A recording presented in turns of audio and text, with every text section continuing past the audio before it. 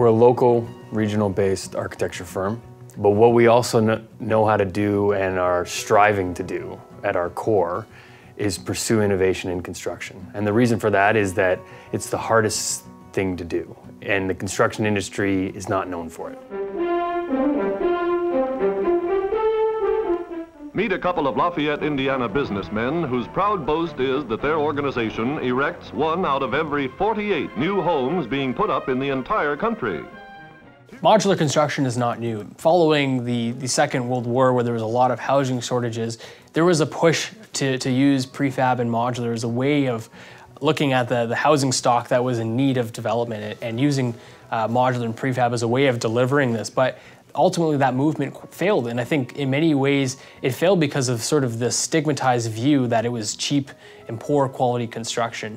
And what we're seeing in this new sort of wave of modular construction is a new approach. You know, we're able to use technologies that are able to drive costs down, and at the end of the day, we don't have to make sacrifices that had to be made during that first movement. I always go back to school portables, which is actually, from an application standpoint, one of the best examples of modular in terms of its flexibility, versatility, mobility. And yet, for all of us that, you know, maybe grew up in school spending a lot of time in portables, I wouldn't necessarily call them great environments for spending time.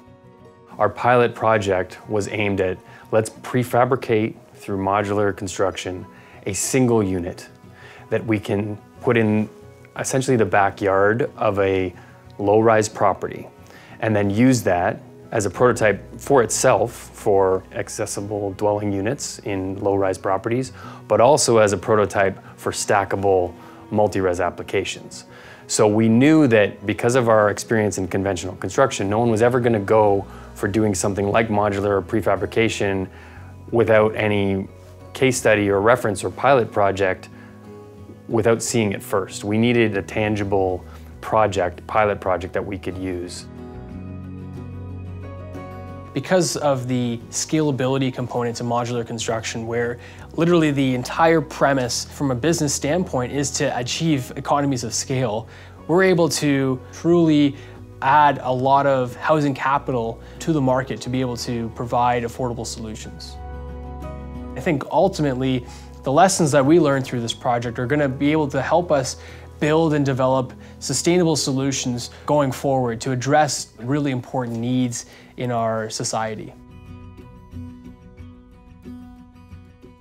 Everyone that talks to us about modular and our experience on modular wants to know, is it cheaper than conventional?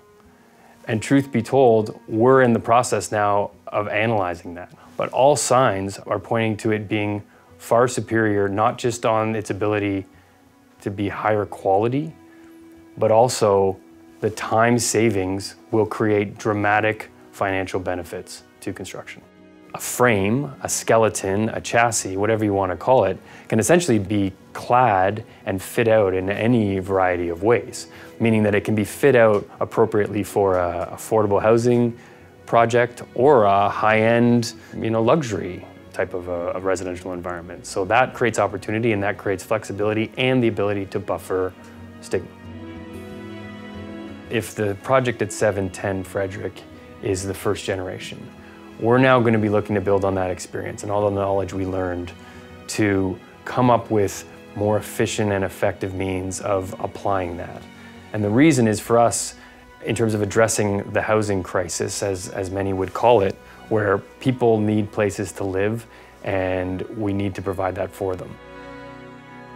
By providing attractive and versatile and adaptable solutions, we can provide better integration of housing in our society so that affordable housing is no longer stigmatized, that we're able to provide the economies of scale that our market's demanding, but doing it in a way that's not sacrificing what's important for ultimately the end users of these units, which is having a space that's beautiful to live in, that works for them and that serves them, rather than the other way around.